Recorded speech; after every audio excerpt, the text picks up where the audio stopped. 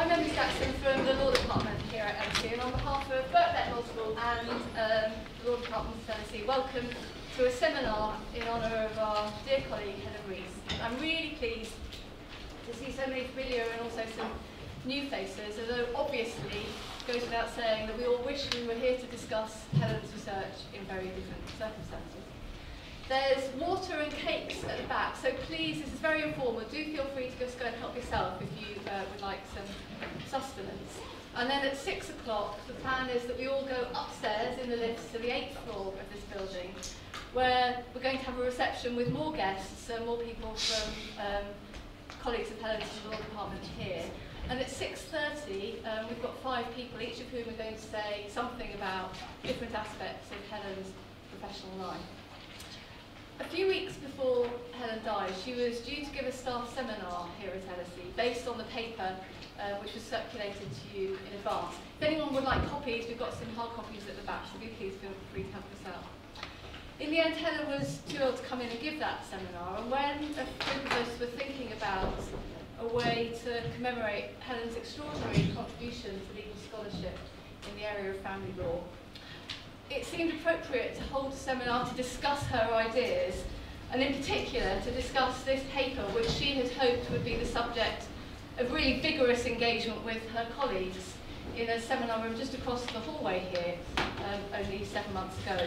So to start off what I hope will be a really robust and lively discussion this afternoon, we've got 4 very distinguished speakers, each of whom are going to share their thoughts and their comments on Helen's paper for 10 to 15 minutes each. Unless any of them go on and on and on and on and on, I'm not proposing to flag up 5 minutes at them. I want this to be an informal and celebratory event. But we're going to go through without a break. So after each of them has spoken, we'll open up and we'll have plenty of time for a general discussion. So if you've got any very specific questions for any of them, please hold that thought and make a note of it, and you can raise it in the discussion. So without further ado, can I introduce the speakers running from as far away from me. Mavis Maclean is a Senior Research Fellow in the Faculty of Law at Oxford, with a very long and distinguished record at Oxford and in the Lord Chancellor's Department, and more recently the Ministry of Justice, of carrying out research in family law and policy and the family justice system. Mavis was also my first academic boss, so it's a great pleasure to welcome her back here. Jonathan Herring is a Professor of Law at the University of Oxford and a leading scholar not only in family law, but also medical law and criminal law. And Jonathan has also been carving out some new and neglected subjects in law, including elder law, care law, and most recently law and vulnerability. Jennie Bristow is a senior lecturer at the School of Psychology, Politics and Sociology at Canterbury Christchurch University and an associate of the Centre for Parenting Culture Studies. Jennie's research focuses on education, intergenerational conflict and parenting cultures. John Gardner, immediately to my left, is a Senior Research Fellow at All Souls College, Oxford, and a Professor of Law and Philosophy in the University of Oxford. John's area of expertise is the philosophy of law, including private law, philosophy of private law, criminal law, public law, and more broadly moral and political philosophy. So, over to Mavis first. Okay, thank you, Emily, very much. We all decided we'd sit down, mainly because these chairs are so intriguing. So I suddenly sort of disappear and whirl something. I apologise. Anyway, not sure if everybody's read the paper, so just to remind you of the title, should there be a presumption against deviant parents in residence disputes? What a wonderful piece. It's actually the very essence of Helen. It's scholarly, it's original, it's provocative, it's funny, and just when the arguments take off into the stratosphere, in comes the common sense. On the last page, she bounces back to earth saying firmly, judges just do have to make decisions. You can hear her saying it, can't you? And where deviance plays a role, they should ensure they exercise both imagination and caution.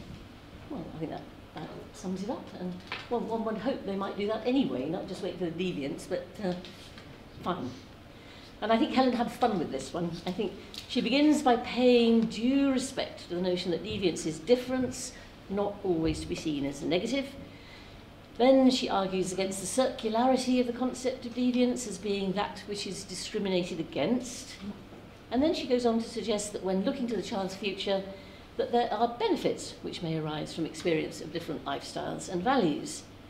I would have loved here to have seen a reference to shared parenting and its place on this sinful to saintly spectrum, because it certainly deviates from the average as a parenting style. But she first addresses and stresses the fluidity of conceptions of deviance quite properly. And her first example is the lesbian-gay issue, now officially no longer stained with deviance. And then she turns to naturism, which is fun, including... not this one. Well, I can't remember, I've only ever read one other paper on naturism in a socio-legal setting, and that was in Poland with Jacek Kaszewski and co, which was rather different. But, anyway, you can tell us about that over drinks. we'll talk about that later. Helen on naturism, she includes naked family bathing, as in the case of W, 1999, where Elizabeth Butler-Soss, although moving on from the earlier habit of linking naturism with abuse, does still speak of the need for a balance to be struck between, I'm quoting Helen, the behaviours within families seen by them as natural and the sincerely held views of others who are shocked by it. Well, Helen's great talent, I always think, was not just raising questions herself, but prodding other people into developing their own questions. So I've got a couple which began to tease my brain after reading this lovely paper. The first is about the parenting of deviant children, and the second was the question of when we're talking about making decisions in residents' cases, we so often talk about it as if it's a calm sea, whereas actually if people have got as far as court, these kids are in a war zone. But just briefly to go back, what's the time, sorry, on lesbian and gay issues, it's funny to think that it's 20 years since Helen first wrote about these issues. In fact, it's 30 years since I first read about them. I examined Julia Brophy's thesis in 1987, that's how old I am, on the politics of child custody, a study of sexuality and social control, lesbian mothers, the courts, and the status quo hypothesis. And there are quotes there which make your hair stand on end. LVL, 1976, there were 3 expert psychiatrists bearing witness, 2 of whom said that being raised by a lesbian mother would, not could, might, maybe, would lead to psychological damage. And in the following year, 1977, McTee versus McTee, the magistrate referred to the lesbian mother as perverted and vile, saying the children would, again, no could or might or anything, suffer gossip and taunts.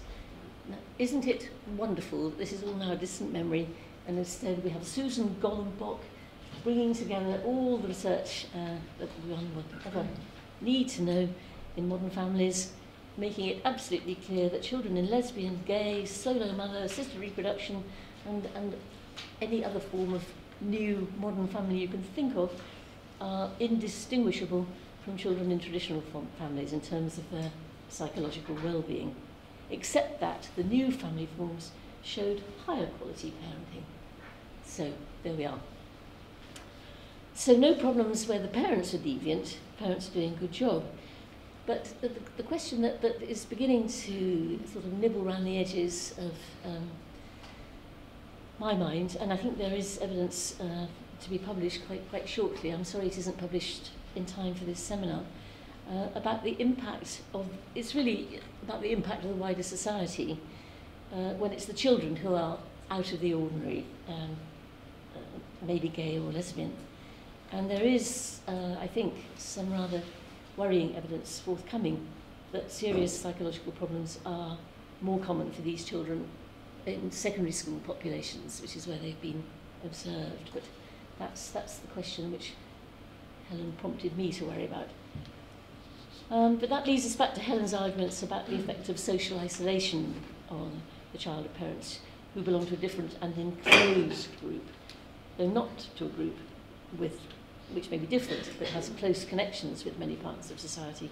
And I love her wicked comparison of the impact of being brought up by Jehovah's Witnesses or being brought up by family law professors. Not much in it, except that the latter will have an open future exposed to many different kinds of settings.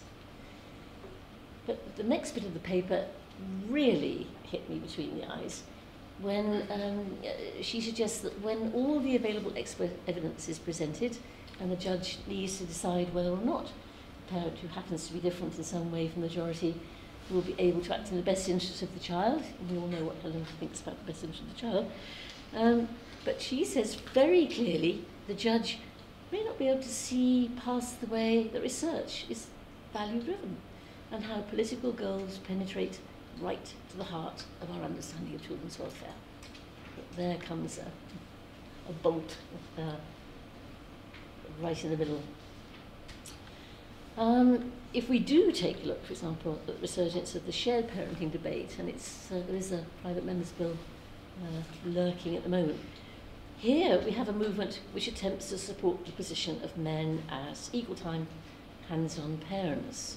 Now, this could have the benign effect of liberating women, giving them more time and energy for their work or whatever else, having their toenails painted, and ensure that children benefit from the input of two devoted parents, not just one parent and one visitor. But I do miss Helen's voice on this topic now, asking whether we are seeing men attempting to take control of parenting or harm mothers or simply to benefit much-loved children. There is a wealth of material, as I hope I've indicated in this article.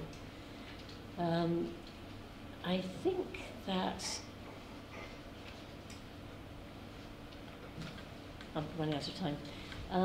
I think I'll close by saying that she does also, I think, make very clear the point which is often forgotten, that the parents are not the only factor determining the happiness and well-being of the child. The importance of the wider community is clearly there throughout the paper.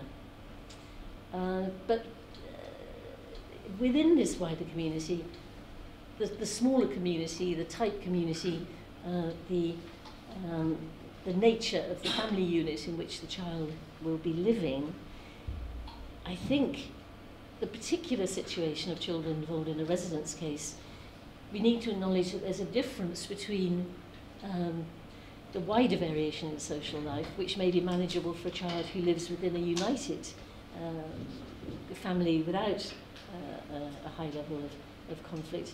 It may be much harder to manage this difference when it's part of the ongoing dispute between two parents, and particularly if the issue of difference is part of the ongoing dispute. I think that's something which we haven't thought about so much. And that the children who come before a court are not exactly being helped along a primrose path, and this may exacerbate some of the issues associated with social difference, even when it's not harmful in itself. So that's my thank you to Helen, not just for her own thoughts, but for her sticking pins in the further recesses of my aged brain and helping me to think about new things. Thank you, Mavis. Thank you very much. It's an honour and a sadness to be here today. I was fortunate enough to have one of my books reviewed by Helen, and her review opened with this sentence. It's become a standing joke between Jonathan Herring and me that we never agree on anything. So it becomes as no surprise to me, and will come as no surprise to him, that I entirely disagree with the fundamental point of his book. She goes on to explain how wrong-headed and agitating it was. There's not many people who I think I'll take that from, but Helen was one of the very few, because she was such a careful and kindly reviewer and thinker. And so taking that on board, I'll make some critical comments about Helen's response, but first start with a personal anecdote, only because I know Helen would find this hilarious. And this was recently my daughter's support worker came to see my partner and I, and so they were very worried about her because she had extreme anti-men views and feminist views. And I was automatically thought, my goodness, we're going to have the social services come in and start a full investigation. Fortunately, my middle daughter said, when they asked her what she thought of men, she said, I like men, especially tanned men with six-packs. So anyway, we were, at that point, they were convinced we were not sort of radicalising our family into some extreme feminist cult or something. The article that Helen writes inevitably raises the question, well, what are deviants? And I think that is a troublesome concept. It's clear that it's not a statistical thing. We're not just describing a group that is a minority. It's a group that attracts, or a group of people who attract social disapproval. And it's clear the focus of her article is not on, particularly on all deviants, because she says someone who abuses their child would be regarded as a deviant, would be subject to social disapproval. And of course, there wouldn't be she doesn't have a particular difficulty with that. But it's where the harm is not being caused by the parent to the child, but it's the disapproval towards the parent that is causing harm to the child. She talks about a collateral harm to the child as a byproduct of society's view that these parents are deviants. So it's only a subcategory of deviant parents that she's concerned with. But I think that is a very troublesome line to draw. How do we know whether this is actually the harm that's directly being caused by the parent to the child, or whether it's a byproduct of the disapproval of the parent? So, for example, if the parent commits some heinous crime and there's a lot of publicity and the parent's sent to prison, the child will feel embarrassment and shame.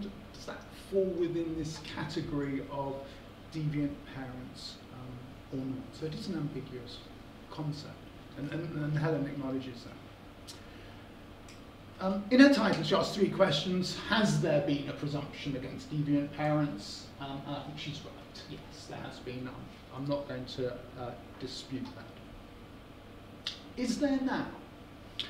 Well, the first thing that's rather odd is that she cites one case in support of the argument there is now, the W. Naturism case, and it's a case that goes back to 1999. So that's 18 years ago. So it's slightly unusual to be using such an old case to support a current thing. Secondly, it's, as Mavis explained, it's a case involving naturism. Now, is naturism attracting social disapproval? That's the definition of deviant groups. And certainly seems to me that would be very odd. I had some fun looking up in Google Daily Mail and nudists to see what would come up. That's my story to the police officer. It's your seminar.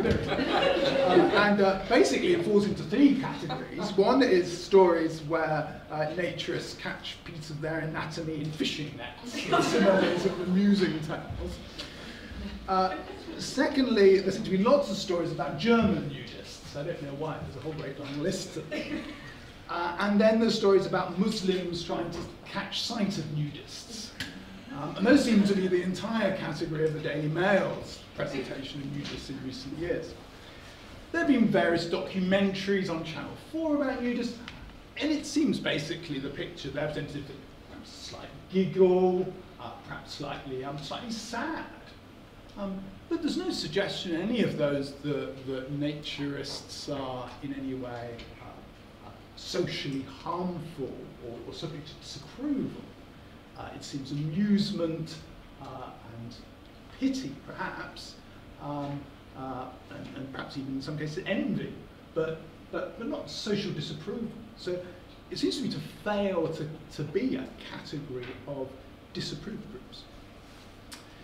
Even if we put that to one side, if we look at the particular case in question, it's clear from Lady Butler-Sloss's judgment that the real problem now was that the father was disapproving of the nudism.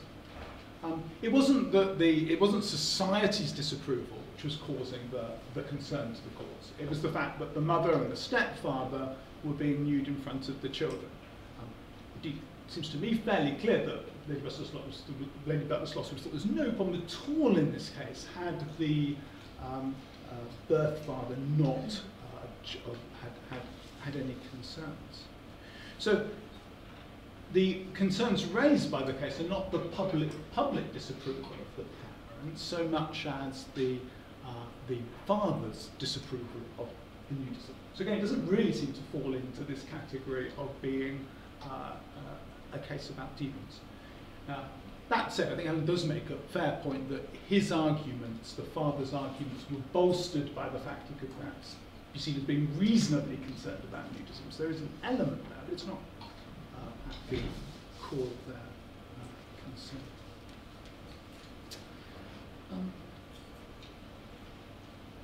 Also, Helen said she couldn't find another case on nudism. I did find one case reaching in 2005, which involved some grandparents, the question of whether grandparents could care for children who were nudists. The grandparents promised they wouldn't be nude in front of the children, they might carry on nudist activities separately for the children.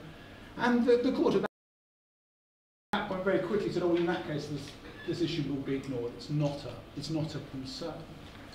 So there it seems, and it seems in Re W, the real issue was the impact upon the child. The child might be embarrassed by seeing nudism, rather than the social disapproval. Finally, it seems odd to me that it was the nudism case, the naturist cases that Helen chose. That you might think there are other cases of deviant behaviour. I mean, the radicalisation cases you might see as an example of deviant parents. Parents with very conservative religious views might be seen as better examples of deviant parents in our society today. Should there be a presumption against deviant parents? It's interesting, as Helen goes through the three arguments that she gives for why she's concerned. She looks at the we mustn't frighten the horses argument, the social isolation argument, the open future argument. What I think is striking about all three of those is it's not that she thinks those aren't validly applied to deviant parents, but they should also, the same sorts of concerns should be applied to the non-deviant parents. So, as Mavis said, the example of Helen Reece, a very good example of the contrast between being raised by Jehovah's Witnesses and being raised within a community entirely of family lawyers. Now, there's concerns with both groups being socially isolated, but her point is that you should treat them both as raising concerns.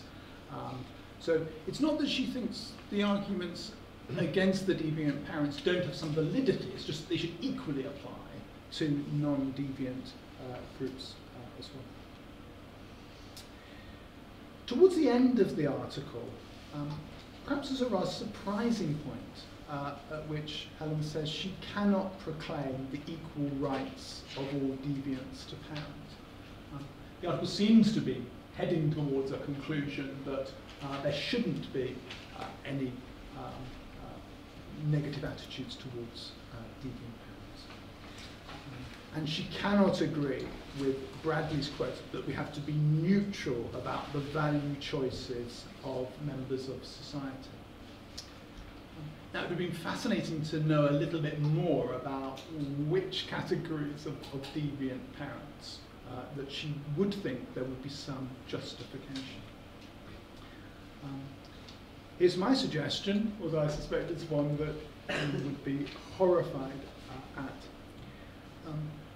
And I draw on the article Charles Foster and I have written about two aspects of welfare that we see as key. One is the importance of relationships to the child, and the other is the importance of virtue. And I wonder then what the law ought to be doing is not discriminating against deviant parents as such. I'm not sure any parent is deviant in themselves, but against deviant values.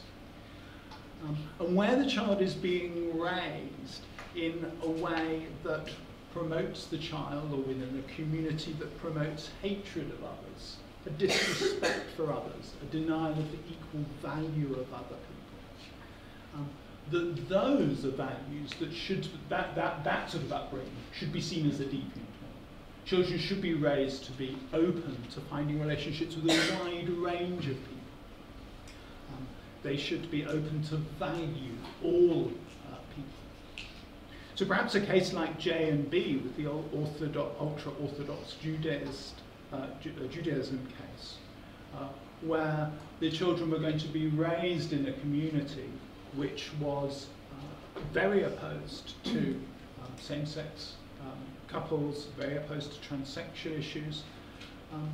That seems to be properly described as a deviant value. And the concern particularly there, and this is why being raised in a Jehovah's Witness family and a collective of family lawyers would matter.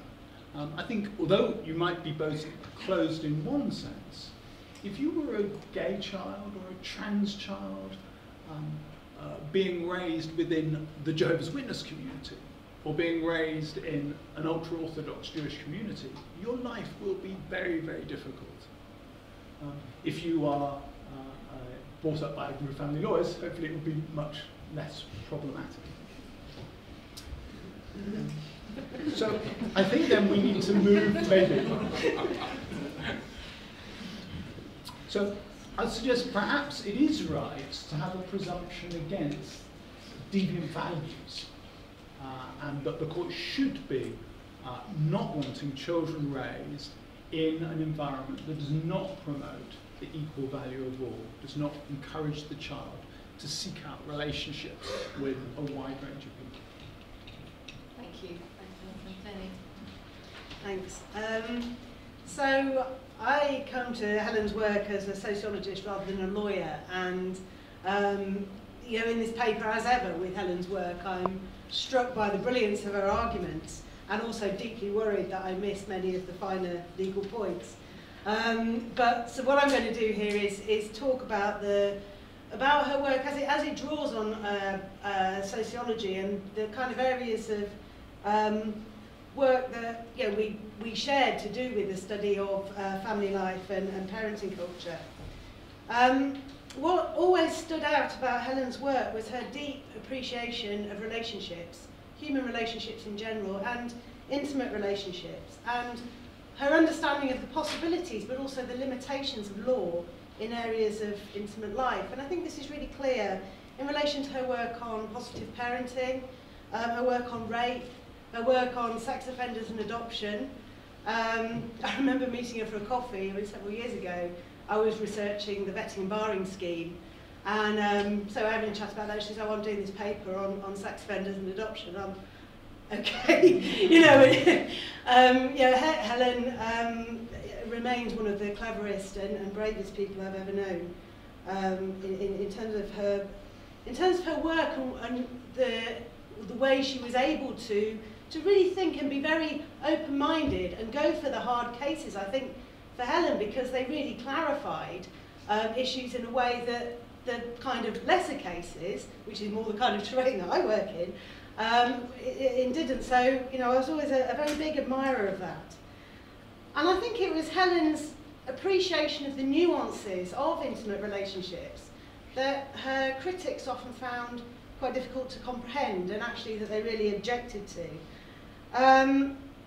But also Helen's appreciation of legal principle didn't just allow her to be brave, I think it also encouraged her to be brave and very just in navigating the arguments that she was putting through. She didn't start from a presumption, she followed through the logic of where those arguments were taking her, and I think you can really see this at work in the article here on deviant parents. The article looks at continuities and changes in how deviant parents are framed in law, but also more widely in culture. And it's not afraid to tackle the question, well, what should we do? As Mavis alluded to that. The continuities, well, Helen suggests that the idea is that the deviant parent still exists and that there still is a presumption against the deviant parent. But this idea has profoundly changed, not only in regard to the kind of parent who is considered deviant, i.e. no longer lesbian parents, now, you know, that's no longer deviant. But I think she's suggesting that the very idea of deviance itself has undergone a quite a profound questioning. And this relates to a wider shift in the normative idea of the family. I mean, crudely, that no longer do we have the heterosexual 2.4 children as the norm. We now have a far greater acceptance of the diversity of family form. And again, we can see this in terms of the acceptance of lesbian parents as being absolutely fine. But whilst we have this, we also have an increasingly, I think, conformist and prescriptive approach to family practices. The sociologist Val Gillis has described this as the shift in ideas about family function to the ideas about family competence that now, particularly in policy circles, the emphasis is not on what you look like as a family, you can be whoever you like, it's about what you do as parents. And this has become very, very kind of prescriptive. And Helen's work on positive parenting really draws attention to this trend, and also to what she describes as the pitfalls of the current moment, where it all looks very nice. I mean, in fact, that's what she says in positive parenting, the injunction is to be nice. How could you argue? You couldn't say, oh, no, we should be saying be horrible. Yeah, the injunction is to be nice. But actually, this becomes a very kind of prescriptive approach to the conduct of intimate relations within a family. And I think in looking at this kind of shift away from the idea that there is a sort of deviance, and looking at this kind of tension at the moment, where you have on the one hand a kind of an open-mindedness about the kind of family, and on the other hand some very prescriptive trends, I think Helen senses a trap. I think that she sort of sees that the weakness of the normative framework of the family and the focus on the best interest of the child, it could express a greater tolerance of ways of being and doing family. And in a way, I think you can say it does. But in the current context, and looking at the deviant parents question as a case study, I think we have to watch out for two perils. The first of which is moral relativism, and the second of which is identity politics. So in terms of moral relativism, I mean, Helen's work, I think in this article, as always, is a call for tolerance and for imagination in thinking about family relationships. Helen's exhorting us to think what really matters when it comes to raising a child. At the end of the day, what really matters. But this isn't the same as saying, well, anything goes. And partly, I think that's because not anything does go, as the other speakers have alluded to. I mean, Helen makes that point in the article about her awareness of how empirical research is infused with agendas, that kind of a culture of non-judgmentalism normally contains judgment, even if it's not saying it. And I think actually she's quite critical of Butler's loss, and that the kind of idea that the problem in a parent's deviance is how it might look, so it's not the behaviour itself, but how it might look to other people. That, I think, she says that's an evasion of responsibility, if you like, an evasion of the making of a judgment about that behaviour itself. And there's a problem with the reluctance to make moral judgments, especially where legal judgments actually have to be made. This context can give legal judgments quite an arbitrary character. So I think, that's the kind of danger of a situation that looks like anything goes, when that's really not the case, that there are judgments in there somewhere. But then we come to the question of identity politics. I mean, I've called it identity politics. I mean, Helen doesn't use that term in the article, but I think I sort of feel that that's how I understand what she's getting at. because it's the question of, well, should everything go? You know, I mean, do we really want something that is genuinely non-judgmental, where agendas don't exist, if we had such a world?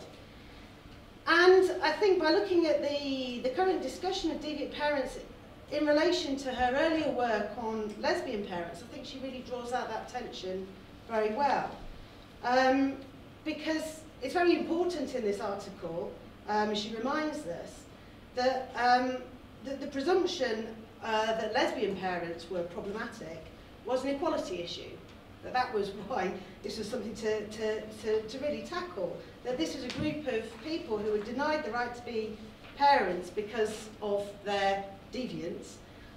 Regardless of the impact on the child, it was because there was a kind of a presumption that their lifestyle behaviour themselves was a problem. And this negative impact on the child was something that was presumed rather than proven.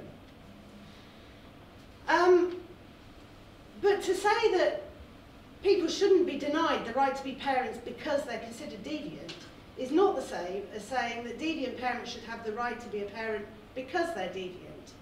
That deviant parents are not an oppressed group. Different lifestyles or beliefs should not give somebody, say, extra points in the equality argument. That people should be considered as parents by the same standard. That question of what really matters when it comes to raising a child. And this is where I think Helen's call for imagination and caution is really, well, it just sums up her essential brilliance. I mean, imagination in the sense of a real genuine tolerance and openness to unusual lifestyles, beliefs and practices. But caution in the sense that these issues shouldn't be marshalled as equality or discrimination issues when not otherwise warranted. I mean, I think what Helen's really kind of suggesting here is that moral judgments can be made and moral judgments should be made, but they must be made well. Thank you. Thank you. John. Well, thanks to all three of you. I'm clearly the interloper here because my connections with family law are fairly slight.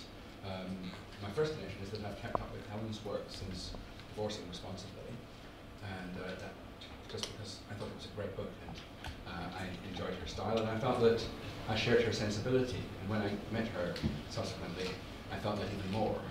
And it comes across also in this paper. As I read it, I felt an immediate sympathy with her general outlook. I also, though, have a family law barrister, as my wife. And that allows me to say to Jonathan that the family law atmosphere in our household is very different from the family law atmosphere in his household. Probably not as good in our household. If you practice in public care proceedings, you get to see some of the darker side of human nature, and you can't avoid getting that across in your post-court reports.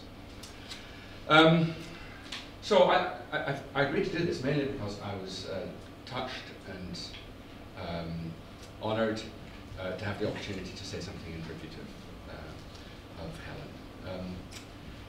Now, having said that, I'd like to ask a couple of questions about the paper that if she was here, I'm sure Helen would have really taken pleasure in answering. She'd probably have given me a flea in my ear for not understanding well enough to begin with. But they came up partly because of the title. So it was presented as a problem about a presumption. And much as I searched in the paper, I couldn't find any evidence that there was, or ever had been, a presumption in operation in family law cases. But that may be because of the way I think of presumptions as devices for shifting burdens of proof and of adducing evidence, which are very prominent in criminal proceedings and to some extent in ordinary private litigation, but much less prominent in modern family law, where an inquisitorial model of judicial work has come to predominate more. So I thought the word presumption was in that way rather misleading. So I struggled a little bit with the paper, trying to find out what it was that Helen thought what the tool was that might be used against deviant parents such that we should worry about it and inquire about its soundness. So at first I thought it was a question mainly about toleration. And this was the passage towards the beginning of the paper that made me think that. Private family law disputes over which parent the child should live with offer a particularly clear window onto what judges see as deviant. This is because these are cases where the family has invited the law inside. Judges do not therefore have the option that's available in most other legal disputes of adopting the liberal stance that people's deviance falling short of criminality is of no interest or relevance to the law. So I suppose the reason why that initial characterization of the problem struck me as being a problem about toleration was because it sounded very much like Helen was invoking the idea that was so popular in the 60s and 70s that dominated the Williams Committee report about there being areas where the law should resist censure, should not let its own voice become a voice of harsh criticism, should not in particular criminalize, and we might say by analogy, take people's children away as if a penalty for wrong behavior.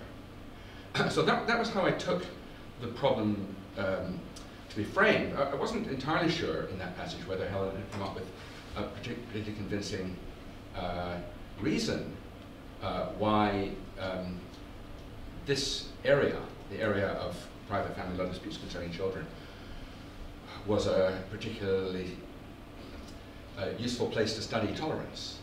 It didn't strike me as obvious because she had the idea that the model case of intolerance was criminalization, and that a liberal principle would be one that didn't care about deviance other than criminal behavior. But as somebody who's also interested in tort law and contract law, I was immediately drawn to thinking about cases where private law cares enormously about non-criminal deviance, like people who earnestly want to have the best swimming pool in their neighborhood and insist on having the badly made swimming pool torn down very wastefully in order to have it rebuilt exactly to their crazy specifications, which the courts rightly say is an unreasonable waste, and they should be ashamed of themselves. It's not criminal, but the question is, who should pay for that? Why should such a huge wasteful endeavor be both paid for by the builders and sponsored by the state? That's a very good question about toleration. Arises in private law. And so I did wonder, as I was initially framing this paper as a paper about toleration, why it would be thought that private childcare disputes gave rise to special problems of toleration. I suppose I was beginning to think, well, it might be like this, that it's not just like a contract dispute, it's a zero-sum game. There's the third party.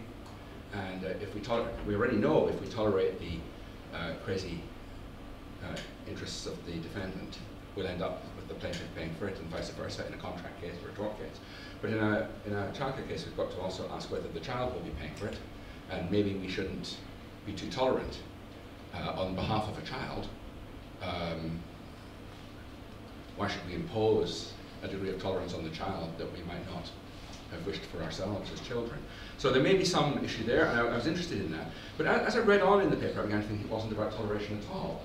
So this is really my puzzle for us to discuss, perhaps, because gradually it seemed to be more about a non-discrimination norm. By the next page, Helen was talking about whether deviance, as she understood it, should qualify as an important factor to be put into the balance. Now that's a different picture. Should it count? Should it be disregarded? So we know in race discrimination law, race should be disregarded. In sex discrimination law, sex should be disregarded. In deviance discrimination law, deviance should be disregarded.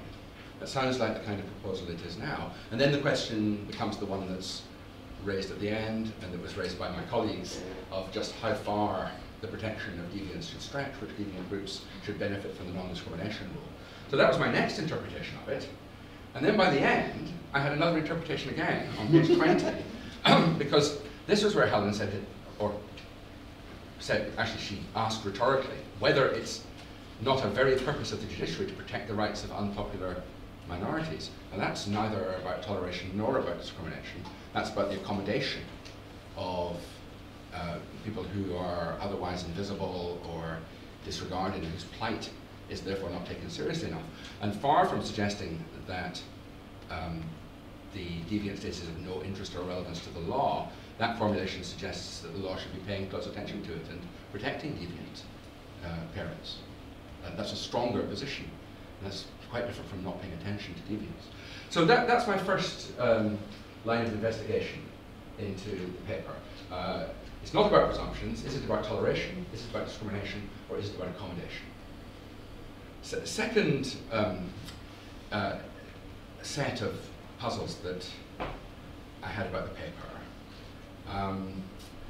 were connected with, if you like, let's just, for simplicity, just think of it for a moment as an anti-discrimination norm that says don't count deviance against people, and now let's discuss which kinds of deviance we mean. Let's just think about it that way. So what does it mean to count deviance against somebody? So sometimes it sounded like the worry was that the court itself was finding something deviant and objecting to it. And that clearly from the earlier examples that Mavis read out was something that the courts once did about lesbian parents. The court itself found the practices or the way of life objectionable, and it was going to say so, and it was that was going to be counted against the parent. And there's some of that in the paper, but then there are other things that might be objectionable that the court, well, not even objectionable in one case. There's this. It might be thought objectionable to make other people anxious, even unjustifiably. So some of the examples are examples where the other parent has concerns about the way of life of the deviant parent, and the worry of the courts is not the deviance, but the apprehension of its dangers by the other parent, or by other carers or guardians. And Lady Justice Butler Sloss said, she spelled it out, the concerns may or may not be justified, but they will be there, and since they are there, they must be recognized. And I thought to myself, well, wait a minute, why must they? Right? They're wrong, perhaps. Shouldn't we ask whether the concerns are the right concerns? And this made me think about a general problem in ethics that I encounter a lot in other parts of my work, which is the question of the extent to which we should rate as a reason a pain or a pleasure that's irrational. It comes up a lot. So somebody takes pleasure in tearing the wings off flies. That's quite repugnant. I can't see any reason to take pleasure in that. They take pleasure in it. So some people, writing about that kind of example, say, well, since they take pleasure in it, that's a plus. Others say, taking pleasure in it, that just makes it worse.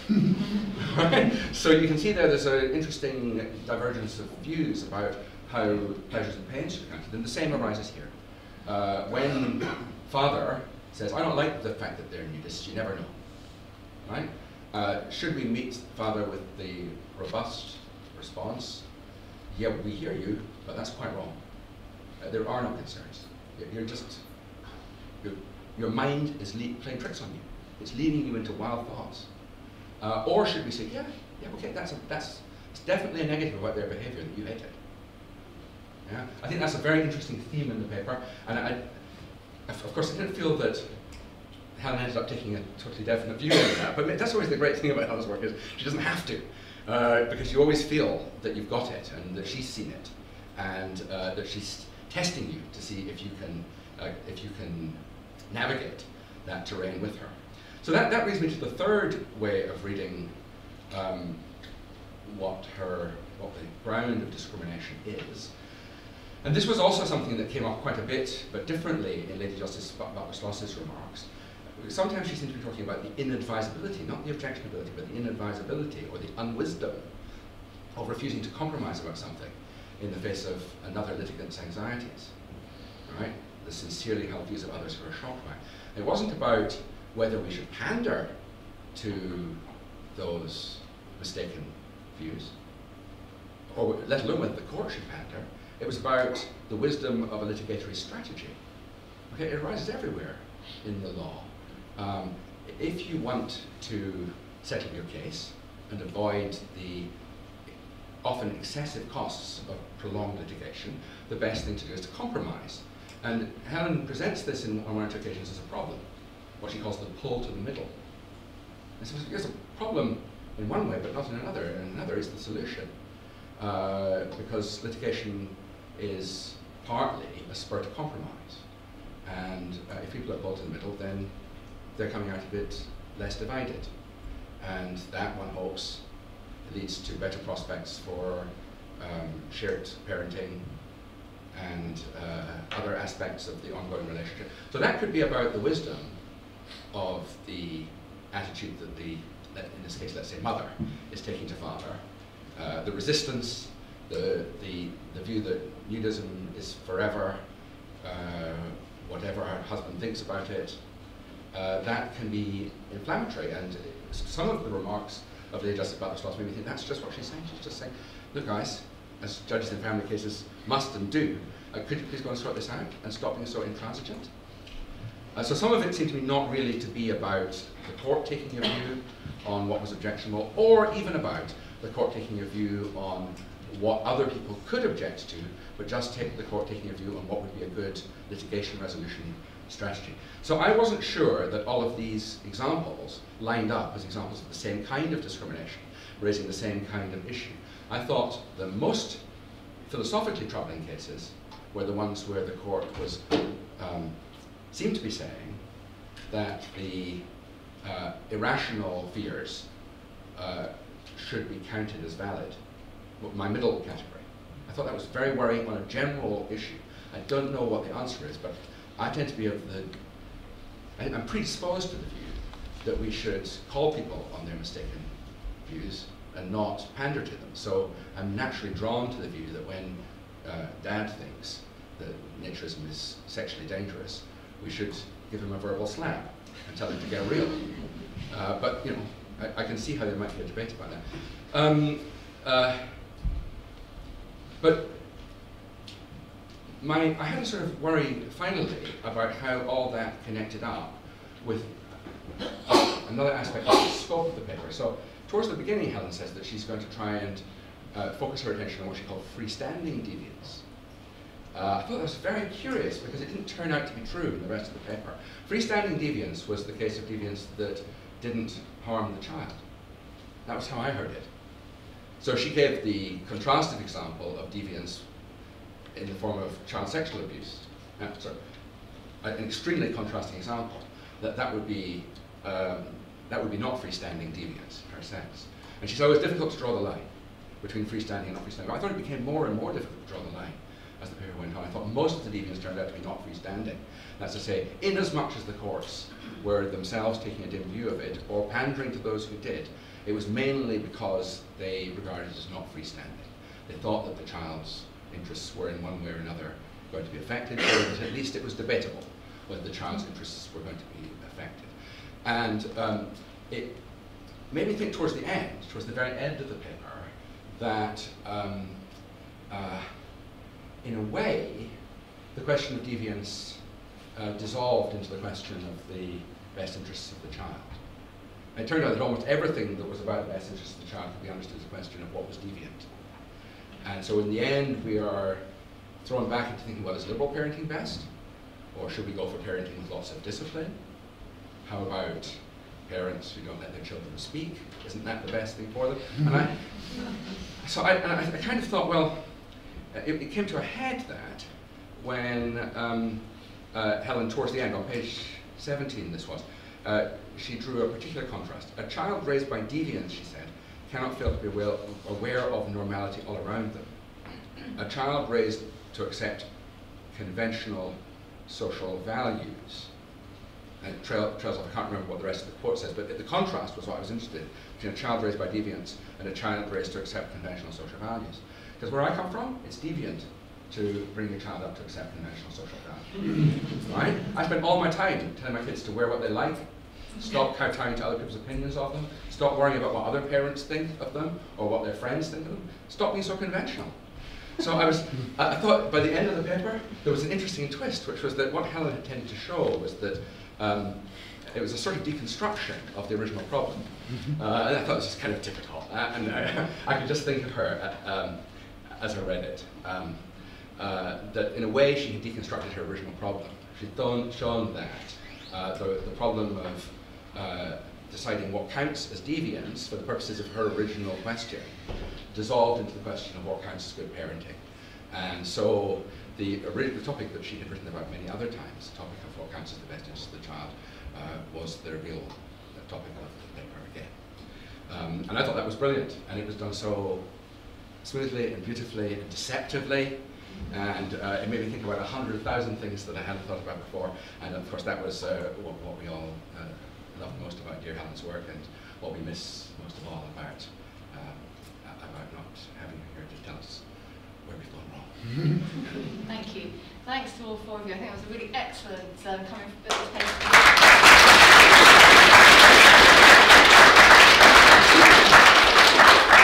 So now, floor's open. I'm not suggesting we do this as a Q&A because this wasn't their papers, but if any of you four want to say anything, wave your hands. I'll obviously come back to you at the end for any comments you have. First, you first. Just wave your hand, I'll try and get them. Just first to pay tribute to Helen and to say how amazing it is that all of us have come together to wrestle with their ideas. The thing that's been bothering me throughout this, which is why I stuck my hand up so fast, is I think that we're ignoring the arch-deviant of family law now, and that is the implacably hostile mother. She is now constructed as deviant, and the deviance is often backed up by irrational arguments, which is what we were talking about. And the case comes to mind of a mother who was ordered to undergo therapy, not because she had any mental health problems, but because her husband thought she could. And I think this is, I'm not sure how it fits in with the whole thing, but I think it's something that I need everyone to acknowledge. Well, like you, I wish she was here to respond to some of the points that have been made.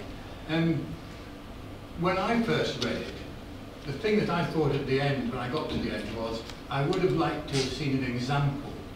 I thought we'll give an example now of why you won't defend, if you like, robustly the right of the deviant to a parent, legally. And I read it again, and then I think I saw that she had given an example.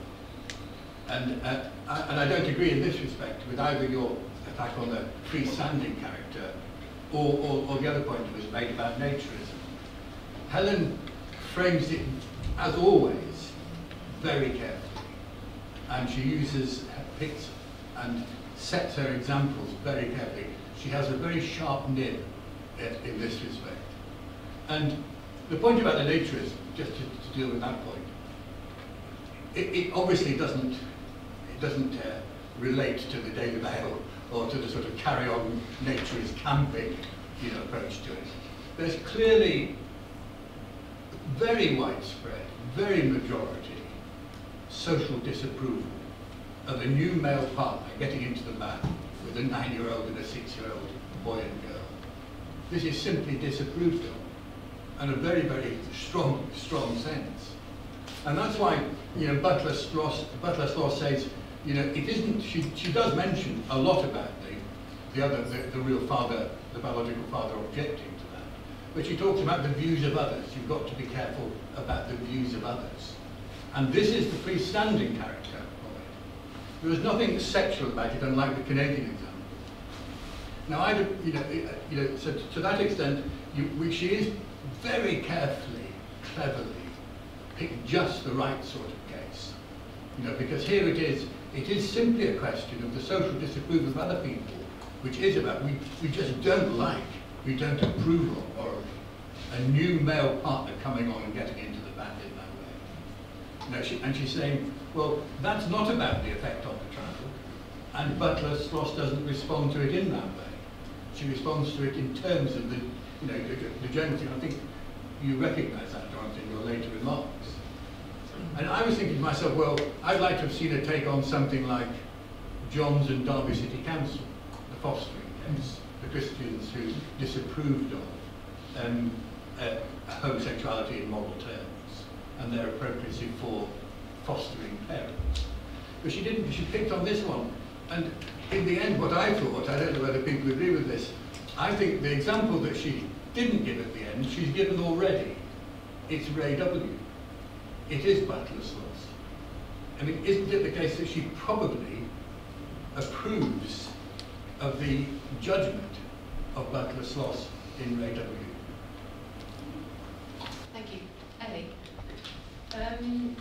what the paper made me think about most was non-conformity and issues of conformism and non-conformity and how that shifts in history, what it constitutes and what it means.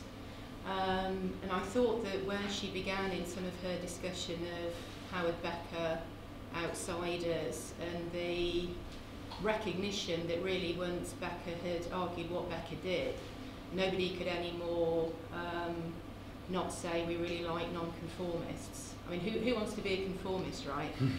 Nobody. And nobody could say that anymore from the 1970s onwards because that's completely square, that's completely boring. And there's just a recognition by that point in time, because everything has happened by then which Becker's work drew on, I mean specifically the 60s, where so much has been put up to challenge that you couldn't really argue for conformism in any kind of convincing way anymore. And there has to be a concession that things that are alternative or things that are different has something going for them. I think the thing that's happened though, which is why I think some of Jennie's comments are interesting in the wider issues that Helen's work raises here and that it always raised, is where non-conformism now finds its expression and the problems that then creates for both the law and for the wider society. So broadly speaking, I think the problem that we've got now is that certainly compared to say the 19th century when there were the great non-conformist movements which sought to socially challenge, say, religious authority through putting forward a different kind of idea of what the individual should mean and what we should mean in relation to the society.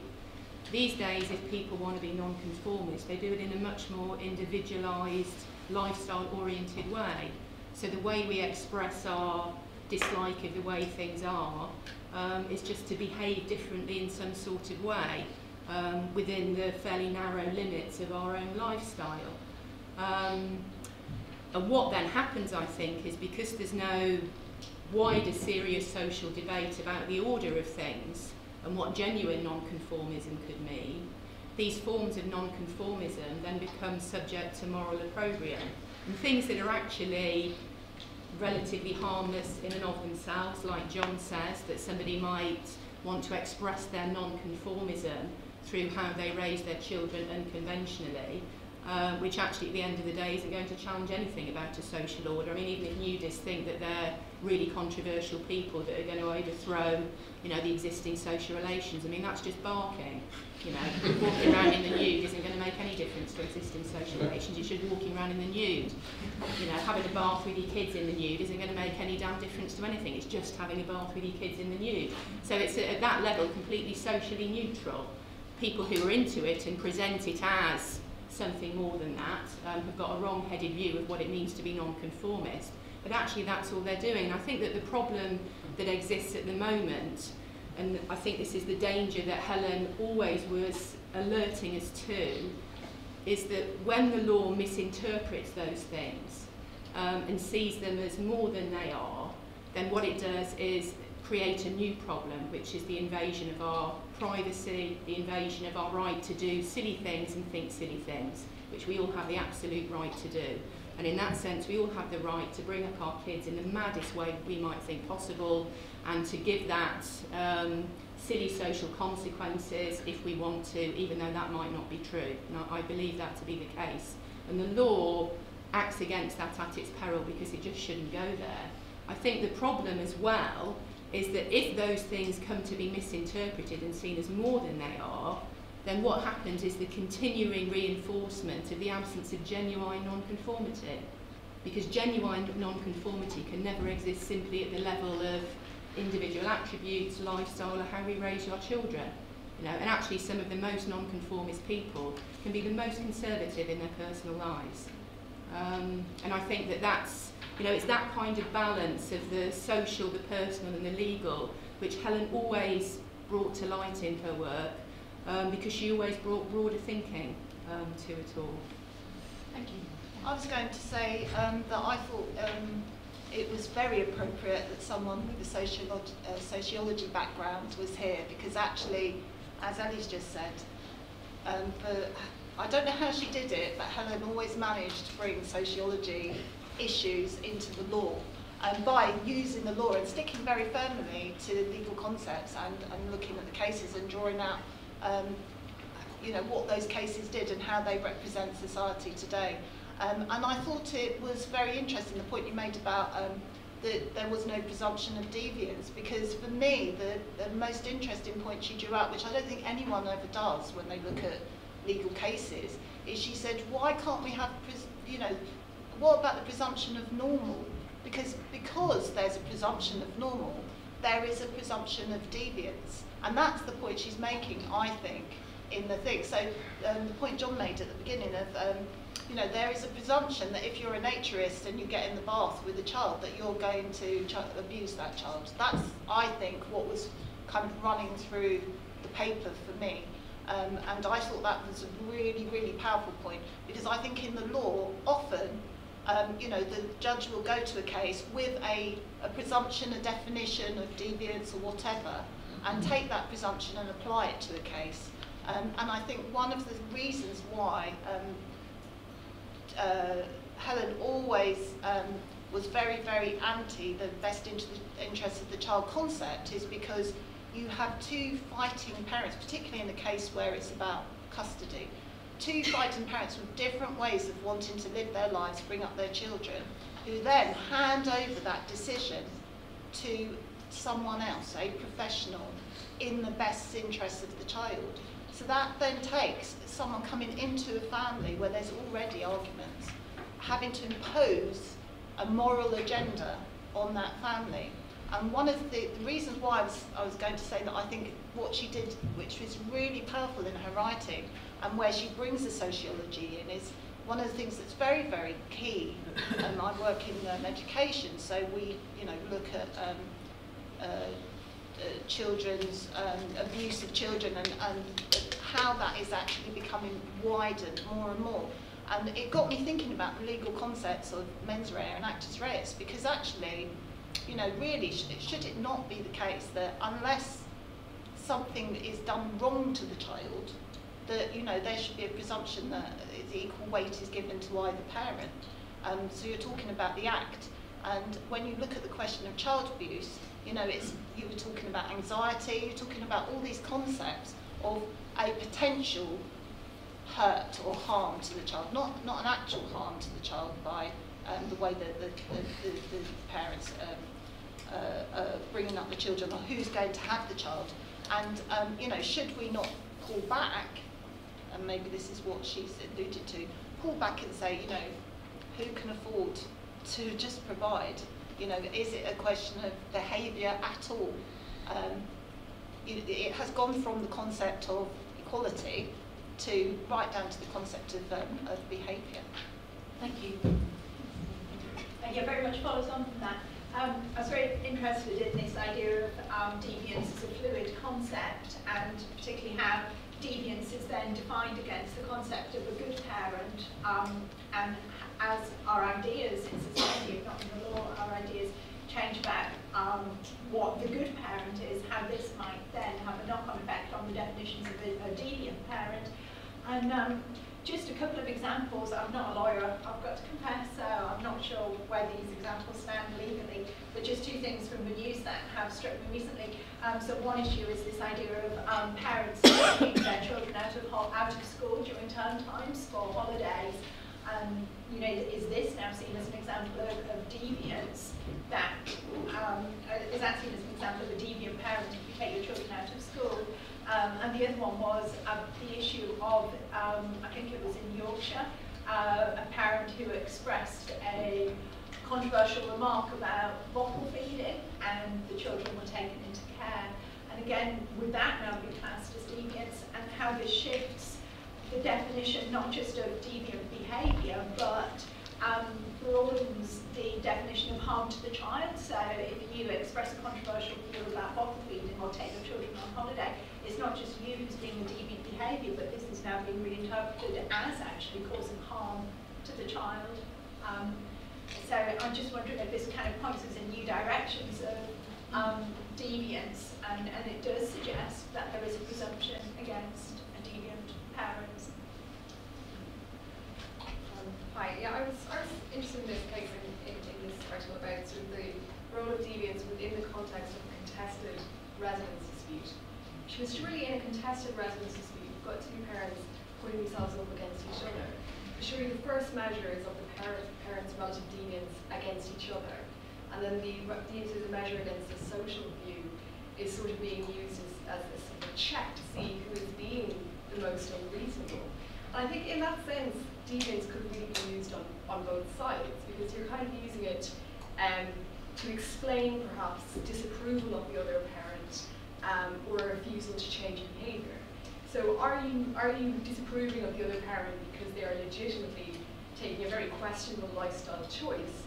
Or on the other hand, is your disapproval of the other parent somehow more excusable because you're part of a small subgroup in society with particularly conservative views, and that might be a reason for why you hold these wrong-headed views about the other parent? So I thought it was interesting that this idea of deviance could be used on both sides to explain why parental behaviour that seems unreasonable perhaps is either more unreasonable or less unreasonable depending on how this deviance plays out. So I thought that was interesting, sort of this idea of how it's measured against each other first, and then how it's being measured against society plays into the kind of decision that the court is making. Yeah, okay. Thanks. Yeah, I'm not a family lawyer at all, I'm just a fan. So forgive me if I get it wrong, but I was struck by something that Professor Herring said, because I had exactly the same worry when reading this paper initially, that about deviant values, I think your point was, where surely you should draw some kind of line where the deviancy consists of telling the children or raising the children to believe that other people are inferior or somehow not worthy. And we had a short email exchange on this with Helen, and just to paraphrase, her point was, I think, don't worry too much about this. There are lots of people raising their children in ways that suggest that other people, that they are better than others. And her example was one of the English example of the aristocracy, which I thought was a great example and might be helpful, because it then finally puts you to thinking more broadly about how certain liberal values also consists of a general sense that we are the tolerant ones, and other people are not. So that was, you know, partly by way of response on very similar worries that I have. Thank you. Daniel. Thank you. Just a quick response to some of the things that have been said that struck my mind. When we talk about law, earlier you talk about law shouldn't go there. I think the problem with these cases is that the parents have gone to law, so law has to go there, and it's between two parents. And I think that troubles a position which talks about law shouldn't go there. It doesn't have to make those decisions. Felicity, I had exactly the same idea about who would be the deviant parents there would be the mum trying to provoke contact. It seems obvious that deviancy, and I think what Helen's very is really useful is it provides a tool to apply that, and actually applying the deviancy framework to that actually seems really fruitful to it. But the question I've got is for Jonathan, because towards the end of your paper, and I agree with you at the end of your comments when you're saying that who are the bad deviants then, and who would be described as the bad deviants parents is really interesting to find, because I think it's really important and telling, as you also, I think, identified, that she makes that point very clearly, that she's not on the side of all deviant parents. That's not what she's saying. I think that comes over very clear. I think it's a really important sort of a turn in the paper at one point where you can see kind of agonising. There's a real problem there. I think she'd like to be on the side of the deviant parents, but you know, there was a sense where I think Helen would often sort of not want to be sitting. She'd always criticise me for sitting on the fence, but, and at times she would. But I think she was as comfortable there as I am. So I think she really didn't want to be there. I think in some ways there were. But when you give your example there of the child, the gay or the trans child suffering being brought up in this terribly intolerant family, we hope to be an autonomous mind for them. The case you refer to is interesting because actually in that case it's not the child that's trans, it's the parent that's the trans parent. And I thought it was really interesting, was it a slip of yours that you were because you're defending the welfare principle, it's easier to get where you want to go when it's the child that gets gay and trans. But it's not so easy to get where you want to go in terms of holding that political openness and laying the parent, where it's the parent that is the trans parent and the family against it. And in that context, where I think this paper is right, and I agree with John, actually, what it comes down to is basically saying there's the inadequacy of the paramountcy principle. Because I think Greg's running back to saying it's the child's interest, and we've got this poor suffering queer kid who's going to parents. Welfare can help us there. But where there's really clear evidence that they will suffer if they have contact with a trans parent, then you've got to get out of the trap of welfare, and precisely then, I think that's what the paper's about there. So that's why I was troubled, John. Can I just come back, Bridget, speak on that? And you said that the child in that case was on trans. We don't know. Okay, We've yes, no idea. Yeah. No, yeah. And so the court didn't even ask that. The court just assumed the child was cis, and just said, "Oh, therefore it'll be all right." And I think that was the worry there. They assumed the child would be heterosexual and cis, and didn't even question it. And that then, as you said, that's I think the trouble with it. But can you only then get to where you want to go by talking about the possibility of the child being gay or trans? Surely, if it really doesn't matter, as I think we'd agree, it doesn't matter whether the gay is trans, or whatever, then we need something beyond looking at the welfare of that child. And that's what you can't do in that. But you see, I would say even if the child isn't, if the child is brought up to have values which are not respectful of people who are not cis heterosexual, that's harmful. That's harmful to be brought up with that set of values. That's a much bigger. Yeah. I think it's a very interesting paper as a lens, to think about the lens of deviance. And I agree very much with John about the construction of the case, and how actually it's interesting to think about how Helen's paper mirrors the construction of a case. So deviance is brought into the argument in W or in the old lesbian cases by the father who wouldn't normally, certainly in the 70s, and even in W, he wouldn't be the carer of these children because he hasn't been the carer of the children, and we know normally everything goes on status quo. So he's actually, he or his lawyer, and it's almost certainly his lawyer, not him, is having to construct an argument to minimise the capacity of the mother to be the carer by contrasting her so-called deviant behaviour with his behaviour. So it's also, as Maeve says, it's about comparisons. So when if there is a presumption or anything, if deviance comes in, deviance becomes a new tool, a new set of arguments to be used to challenge somebody who would otherwise be seen as an okay parent. And this case would never arise if both the parents had the proclivity, or whatever word you like to do, because they wouldn't be disputing. They might be disputing about the care of the child, but they wouldn't be able to challenge one against the other. So it's actually about divide and rule, I think, and about how lawyers have faced the really difficult problem of applying the best interest test without an understanding of how you can really know what's better for children, if that is a possible thing ever to do, and I think Helen would say it isn't. But actually, we're looking for very simple tropes. And in that, deviance became, in the 70s, a simple trope. You're a lesbian, you're out. We can tell whether you're a lesbian. We can actually, I mean, I had a client, I remember, who was accused of being a lesbian by her separated husband. And the only evidence he seemed to have was that she had moved out from his house into sharing with a lady games teacher.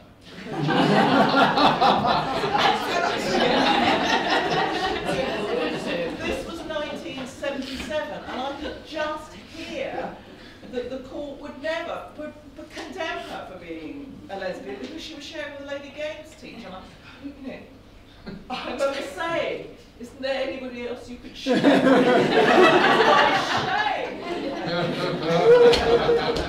So, deviance. We know from that case what Butler Sloss feels about nude bathing. She seems to think that she knows the beach in Budley's all sorts of way you can do it.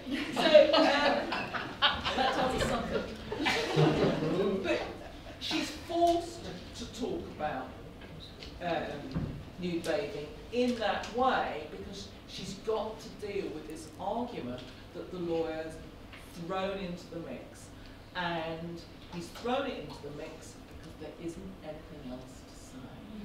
And we have to, I think that's why it's really important to say, freestanding deviance, it's a rubbish argument.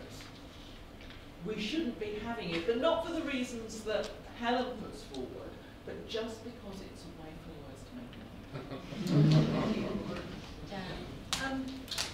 When I was reading the paper, I was reminded actually of a discussion that we'd had as part of our parents' forum that Helen used to come to, and she had been teaching. I don't know whether it was that day, but we were meeting in the evening, and she said that she'd been teaching undergraduates, and I don't know whether she'd raised this case, but anyway, a case that involved nude bathing or bathing within a family of parent or step-parent with older child, and all of her students were horrified at the very idea that anybody might do this. And when I was reminded of that, I just thought the thing is, what she's trying to do here is to have one eye outside the courtroom and one eye on society, and she's looking for the seepage between the two.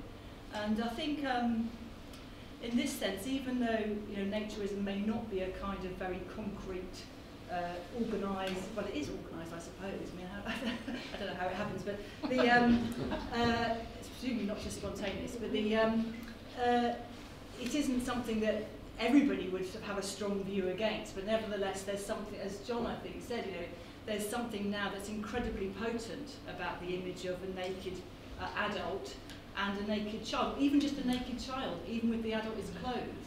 And that's out there. We know that's there because we know of cases, photography, with the kind of judgments that people are making in ordinary life all the time about appropriateness. And so I think what she's, the reason why the sort of nudity component of this is so important, or maybe it's appropriate, is because she doesn't say this, but I think she's very aware that there is this incredibly sort of toxic sensitivity to the child's body as being incredibly vulnerable to the proximity of adults, even if those adults are otherwise entirely caring for them, which is why this case is quite a pure case in a sense, because there's no other suggestion of other harm other than the presence of nudity, in this case, mutual nudity. But I think there are obviously instances where even just one-sided nudity is now construed as being problematic. And the other thing which I think comes through here is this her presumption of an open-endedness in her conceptualisation of childhood, which I think again stands against a great deal of social common sense, I suppose, of incredibly determined childhood experiences. So just to refuse to accept that we can know where the child will end up. And I love her examples in here of one of the I was laughing on the bus. Perhaps the poor little mites have been put off for life because the children were hanging around the nudists. Who then didn't actually engage in precocious adolescent sexual experiences. I've written "ha" exclamation mark by the side of that. But I think what she's saying, the examples that she gives here, is just to continually demolish these attempts at determinism, including attachment theory, or all these. And she's continually doing that in quite subtle ways. But that just exposes her own presumption of open-endedness, and I think that came through. That was her approach all the time, and far more open-minded than I would ever be on lots of these questions, and continually kind of challenged us when we were discussing things with her, because that was her presumption, that we don't know where things end up. And you know, the beauty of intimacy is that it takes us in all kinds of directions. Thank you. So I'm conscious that if any of you want to come in, do say. Next, yes. Well, I notice on page 20, towards the end, Helen says this: I do not believe that all deviants are oppressed minorities in need of liberation. I cannot proclaim the equal right of all deviants to parent. And that struck me as a very profound sentence, which was possibly a way in to one of the issues that I think Helen's grappling with here, and that is that we are no longer concerned with equal rights in society. I don't think Helen would go this far, but I think she recognises that the old battles for equal rights have been won. And that therefore raises the question, what moral framework do you use to resolve conflicts between parents? You can't rely upon the old answers that progressive people would have used in the 70s and the 80s. And I suppose there's various answers to that question, one of which is to say, well, we should recognise the right of parents to parent. Well, I agree with that, but that only really gets you so far, because as Daniel said, the problem with these cases that Helen's grappling with is, well, you've got parents who have gone to court, and you've got a deviant parent. How does the court resolve those competing demands? And I'm not a practitioner in family law, but I can't help thinking that what judges increasingly do these days is try and apply an equality framework in circumstances where in reality the battle for equality has been won. And what that schools them to do is to celebrate, if you like, difference, to instinctively take the stand or the side of the person who is a minority, simply because that person is a minority. Because in days of old, if you'd been a minority, you'd have been oppressed, and therefore the claim for equal rights would have meant the law should have been on your side to balance things out. That's no longer the case, but that framework is still being applied.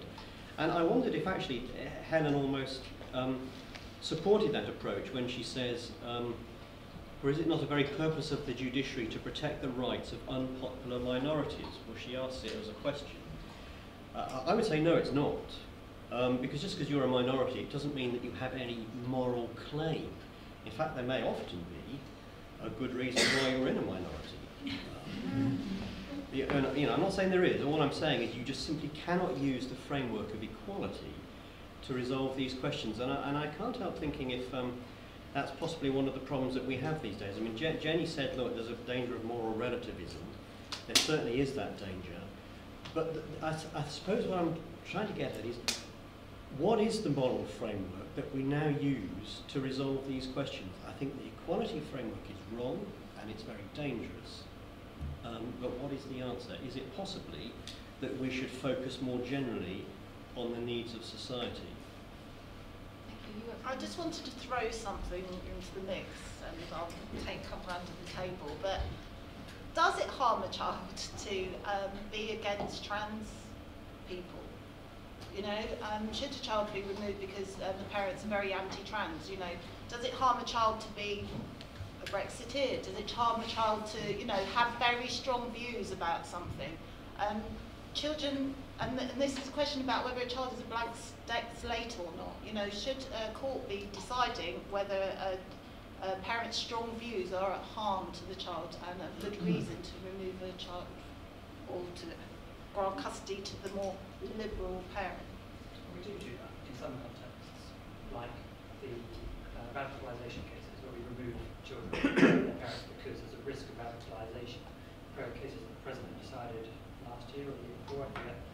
So some contexts we do that. And is that reasonable? But the question is, well, that's an interesting question in itself. But where I was going to take it to Jonathan's discussion earlier, that we only really care about these kinds of cases in the private law context that the parents have taken it to law. We don't think that the state should step in because you're an Orthodox Jew. We don't think the state should step in because you're a lesbian family, going back to those older cases. And that's the interesting tension between our public law and private law contexts, where the law does or doesn't care. And your follow-up question as well, which is a very good one, got to be reasonable as well caring further.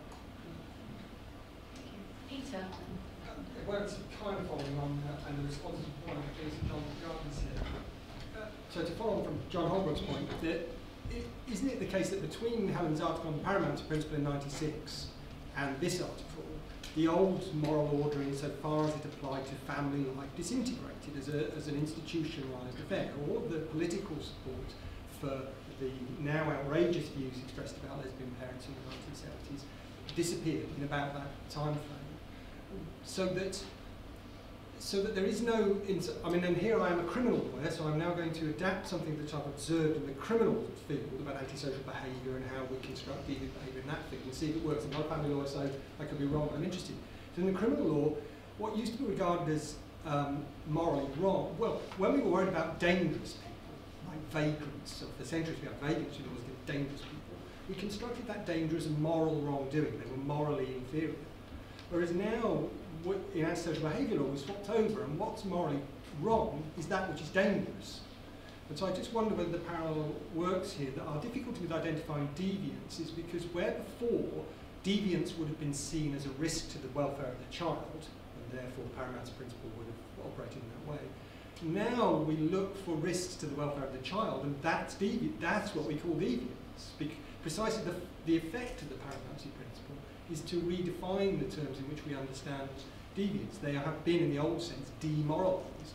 We've taken out moral order, we've taken out moralism, and we've replaced this harm. In fact, it is the same principle, because it's the harm principle in family law, which is toward the best in welfare of children. So that creates the difference now, difficulty with grasping what's deviant and what's not, and it's subject still, that point that norm deviance is disintegrated into the paramountcy principle itself is subject to Helen's earlier strictures. That then becomes a great cover for all kinds of determinate policy considerations that then smuggle in terms of what's in the best interest of the child. That could be all sorts of things. For example, radicalisation cases being examples. They're conservative Muslims. They might vaguely be involved in some possible radicalisation down the line of their children who might go to Syria, who might become terrorists. But since there's a risk there, we've identified the risk, we've got deviance. And that's one of the difficulties with this subject, is that's what that shift from preventing harm based on moralism to constructing our moral order based on preventing harm. Yeah, I just wanted to sort of almost amplify that point and apply it more generally. I think there's a sense in which the sort of million-stranded liberalism has become a victim of its own success. You know, the harm principle really caught on. It's astonishing that something written by a philosopher 150 years ago should be so powerful. But so powerful that there's a great temptation, isn't there, to find harms and to simplify causation in such a way as to not need the harms to be properly investigated. That's harmful. But wait a minute, it could go the other way. You know, children who are brought up with parents who are really anti-trans, who knows? They're going to be rebelling, aren't they? Pretty soon. Let's hope they do. You know, so, but you know, there's a very great tendency just to shorten causal chains and to treat the harm principle as being satisfied. And you might say, well, that's perverse, because we originally thought the harm principle was a way of containing that tendency to be aggrieved and to complain and then to suppress and forbid. And in a way, I think it might have out Lord Devlin now. We'd been better off with the old Devlin ways. We said, well, wait until it's immoral, please. Which was a good separate limiting principle, right? So I think it's just really just the point writ large. Yeah? Did you want to say something there? Yes, I mean, sort of following that in relation to your now famous example, I mean, there is a tyranny of open-mindedness. I mean, that is, you know, this sort of sense that the idea that you need to kind of promote the virtues of open-mindedness to a child, and that is going to be better. I'm thinking, you know, yeah, the idea that a liberal family of lawyers would give, you know, a gay child or a trans child a kind of more better time than a more, I don't know, narrow-minded family. It does contain within it a lot of the problems that I think Helen's cautioning against in this, doesn't it? And that's why you end up in this sort of mess of judgments that don't look like judgments, or refusal to judge becoming a problem in its own way. I think we've seen too many suicides of gay and trans children raised in oppressive environments to take that rather easy response. Yeah. I'm not sure if it's an easy response. Okay, we've got 3 more people who want to speak. I suggest we take those 3 questions and then, or comments, and then if anybody wants to say something again, then we'll go upstairs. So I think you were next. Thanks. It's reminded me of the last time that I saw Helen when she told me she was writing a paper about deviance, and what she then started to raise as the example, which she's mentioned a little bit in this paper, was Jehovah's Witnesses. And I think really what's interesting to me, listening to the response to the paper, I think the paper's brilliant, but is it's interesting that she didn't choose that, but that as her main example in the paper, which I think is for the reason that people have said that the nudity example, the nakedness, brings to life in a sense much more clearly a lot of her points. But I also think that the point about Jehovah's Witnesses in a way is that it's almost that they are the non-conformists of today. The religious people are the non-conformists of today. And that, in a sense, is then she's defending that non-conformity of the modern era. And she's saying, I think what was always great about Helen is that she really understood the importance of private life and of the muddled messiness of private life, and that can take many, many forms. At the same time, she didn't see an over-determination of the adult that resulting from that bringing up the child in the private life. And so her point is that no matter Jehovah's Witnesses, they will meet other people. You know, the children that have been brought up in that environment will meet other people in the world, and they will be influenced by other people. So we shouldn't be too narrow in our expectation of what's going, you know, what the young adult that comes from the child is going to turn out like. And I think that, to me, it's that combination of the kind of importance of the private and yet the relationship of the private to the world around, which she really understood and made very clear, and therefore cautioned us constantly that we need to kind of defend the private and make sure that that is upheld. Really. So that completely leads me to what I wanted to say in terms of the frame for thinking about this, which is the right to respect for private and family life as a starting point. And what really troubles me about the deviance argument is that we're dealing here, as Helen says, with cases that the criminal law is not interested, public law is not interested. We've only got here because the 2 parents have brought the case themselves. One of them has brought the case to court. And there seems to be a sort of a spectrum of completely spurious silly objections to the other parent's parenting, to something that we can start calling or alleging to be deviance, through to something which is actually positively harmful to the child. Now, criminal law and public law would say, until you get here, we're just not going there.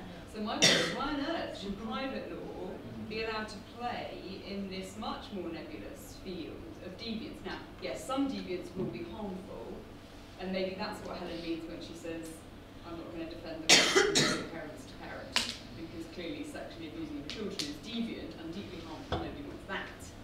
So it's this non-harmful deviance, or sort of, oh, you know, maybe there's harm because the stepfather's having a bath with his 9-year-old stepchild. If you want to make an allegation that this child is positively at risk of sexual abuse, please say that and evidence that, and then we'll listen to that argument. I'm not sure we should be entertaining, that private law should be entertaining these more diffuse deviants. With that example, though, the objection might be there's a risk of sexual abuse, but it might be this is immodest, or this is just sort of improper. Well, it is a sort of harm, but it's a public law threshold. I'm just not saying what the basis of the justification is for interfering with that parent's right to respect for private family lives, as you know, as manifested by their parenting. We have an allegation of harm, which is not to say that harm is not equally capable of being a value-driven, nebulous around the edges concept. Alison. This is not a completely foreign thought, but it comes from much of what everybody has been saying, and I I think I'm less sanguine about accepting that being and doing family is now so open and wonderful, and the law and society will accept any way we want to live, and that, you know, equality has been achieved. And I'm wondering whether the remember, deviance is Helen's word. The courts don't use that word. So what's happened is the parent who deviates farthest from the conventional heteronormative two-parent family, but is going to be the one that is alleged and accused of being deviant. And I remember there's an older case where the father wanted to stay at home and be a full-time caretaker, and he was told, no, you can't do that because that deviates from the norm of the particular family that we think should exist in England and Wales at this time. And it strikes me that all the examples we're giving of deviance now are all kind of sexually related, and that deviates from the particular kind of family norm. The children shouldn't be thinking about sex, they shouldn't be thinking about their own sexuality, they shouldn't be thinking about their parents' sexuality. And it's these separations, and I keep using the word deviation, from a particular norm that I think we still have. I don't think we're that far away from it anymore. Thank you. The line that really struck me when I was reading the paper was one tiny line about almost hyper-conformity itself being deviant. And I was reminded of a really old study of adoption placement practices, which found that people were ruled out for adoption because their flower beds were too straight. And another example was being ruled out because I think there was a grand piano and lots of books, and that this would put unreasonable expectations on the child to play the piano and read lots of books. You can actually almost be so conforming that you become thereby deviant. Do any of our four panel members want to have any last word? There's so much to talk about. I'm sure we'll carry on this discussion upstairs. Thank you all so much for coming. This has been a wonderful discussion. I'm sure Helen will be putting us right in on all sorts of levels. But it's been wonderful to have you all here and to engage in this. I'm sure we'll carry on this discussion. So thank you to all of you, and thank you to